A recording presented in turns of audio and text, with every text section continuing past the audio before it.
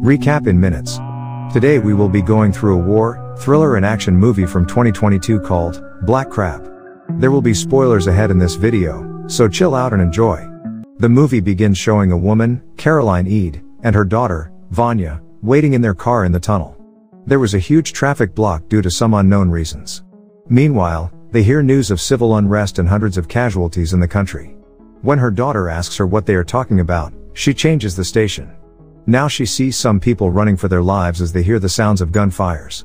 Suddenly a man gets shot in front of their car. This panics Vanya, but her mother catches her, hides her under her scarf, and asks her to remain silent. Eventually, some gunmen come to their car and snatch her daughter.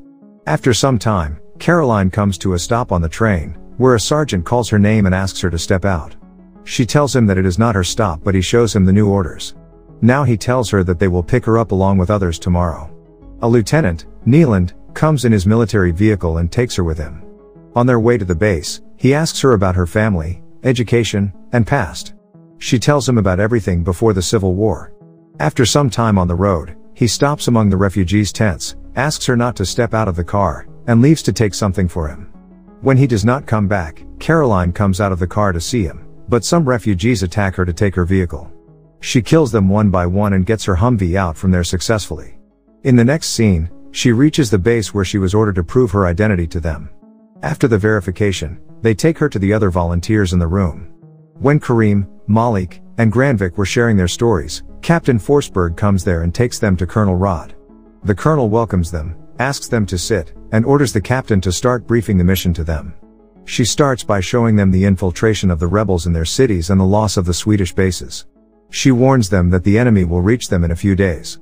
The colonel interrupts and says they are about to lose the Civil War unless they accomplish a special covert mission, something that can change everything and end the war. Now he gets up and informs them that the whole archipelago is covered in ice for the first time in 37 years. He tells them that they cannot move a vehicle on this ice, and it is also too thick for a boat to push through it. He continued by saying that it could support a soldier on ice skates, and that's why they have been summoned there. He alerts them, informing them that he is going to assign them a mission to transport 2 capsules across the ice, from Tessini to the research facility in Odo.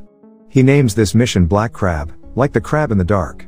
In the end, Caroline raises her concern, saying that 100 nautical miles on skates over saltwater ice, in the dark behind the enemy lines, is a suicide mission. The colonel reminds her that this mission is not a request but an order. The colonel orders everyone to leave the conference room except Caroline. He tells her that she is right, but they want them to do the job. Now he shows her a picture of her daughter, and tells her that she is in a refugee camp near enemy borders in Odo. Caroline controls her emotions and tells him that she will do her best to complete the mission and reach Odo. She takes her photo and leaves the room. The next moment, Captain Forsberg comes to them and gives them the bags full of necessary things for their mission. She tells them that they will be out of the base for the mission before dusk. But in the middle of the night, the enemy attack their base. They ready their gear in the given 2 minutes and get out with the captain. They escape their attack, explosion, and gunfire, and cross the ridge. There they meet the colonel again, and Caroline gets shocked seeing Lieutenant Neeland. Colonel Rod gives them the capsules and tells them to take extreme care of them. He orders them to secure them and take them to the research facility in Odo. After that, he makes Captain Forsberg the commander of the mission and orders them to go. They spend their night skating on the ice and take a short break in the morning. Forsberg orders them to wait for the dark to skate further. Meanwhile, the ice breaks and Forsberg falls into it. Caroline watches everyone trying their things to save her, but she jumps herself to rescue her. When she reaches her, she finds her dead. She takes the capsules and gets out of the water. They decide to move from there, and eventually, they find a house on a tiny island. They take Caroline there to prevent her from getting hypothermia, and make Neeland their new commander of the mission. Caroline objects to this decision, saying that he was not present in the colonel's briefing. He does not know anything about the mission, so she will not accept him as her new command. He suspects her in retaliation, saying that she did not save Forsberg and let her die in the water. Now another group member, Malik, stops them and tells them that they have to complete the mission without fighting each other. After some time, Caroline wakes up listening to the voices of the radio. She comes out and sees Karimi making contact with someone on the radio. Granvik tells them that a helicopter is coming toward them, so they rush to wake the others. They take their luggage and capsules and get out of the house. When the chopper bombs the house, Caroline suspects Karimi and holds her gun at him. She tells them that he was communicating with someone before the chopper came. The group suspects him to be a traitor, but he innocently claims that he was trying to contact his girlfriend, who is a communication officer at a base that was recently bombed. The group is convinced but still removes Karimi guns from him for safety reasons. Lieutenant Neeland orders them to take him with them without any weapon. After that, they move from there and continue skating on the lake. At night, they get shocked to see a number of dead bodies in the frozen lake.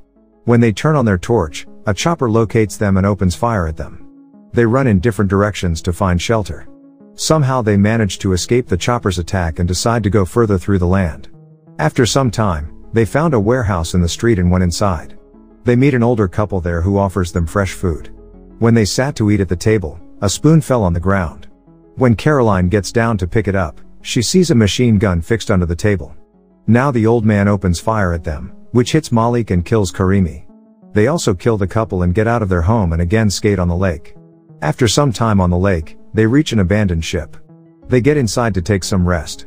Meanwhile, Granvik opens the capsule and they all get shocked to see a biological weapon inside of it. Caroline tells him that it is a virus that can destroy everything on Earth.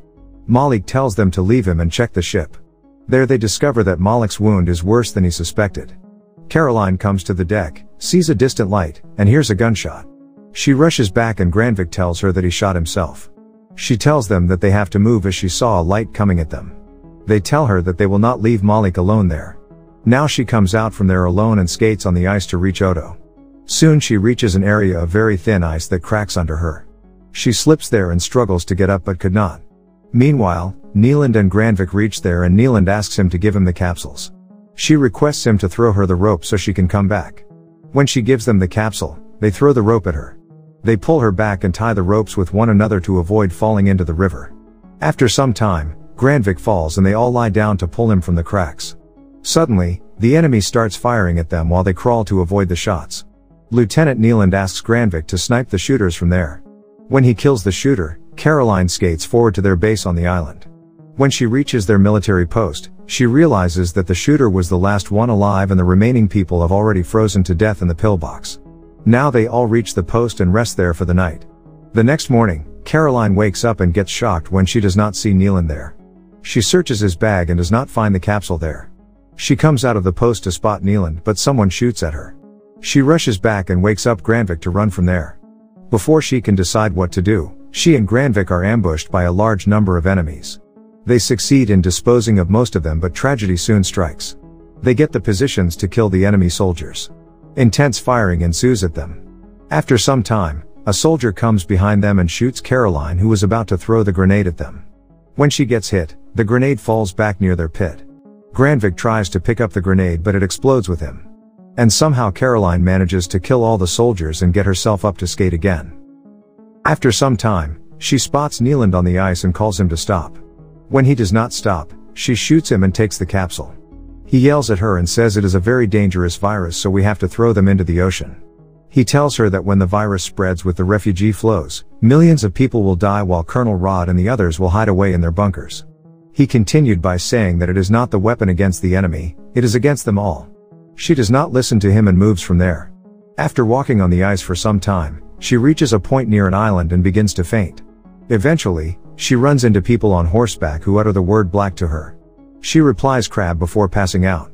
In the next scene, Caroline wakes up in a hospital and is told by the doctor that her wound was severe, and they had to amputate a few of her toes, but she'll survive. She is then told to meet the commanding officer, Admiral Nord, who promotes her as second lieutenant and awards her with 2 medals. She, however, is concerned with meeting her daughter, who the admiral reveals was a farce to motivate her for the mission. Vanya was never at Odo. This news enrages Caroline, who attacks her, but since she is now a war hero, they just restrain her. Not knowing her next course of action, she seeks out Neeland and urges him to help her destroy the virus. They conclude that the government wants to use refugees to spread the virus, which will trigger mass genocide as the higher-ups wait for the world to reset in secret bunkers. Neeland is hesitant, expressing that it is too late, but Caroline convinces him that their war hero status will let them infiltrate the lab and steal the virus. In the next scene, they go ahead and enter the lab, triggering alarms and killing people along the way. The scientists there tell them that they need to get the vials away from the people, before destroying them, or else everyone will get infected regardless. They put on hazmat suits to sneak out of the lab to get onto a helicopter to escape. As Neeland secures their escape, Caroline stitches open, making it evident that she is severely wounded. She then urges Nealon to escape. To make things worse, the commanding officer Admiral Nord narrows in on her, and they draw the weapons. Caroline reveals to them that she's got grenades wired to the virus and will blow it.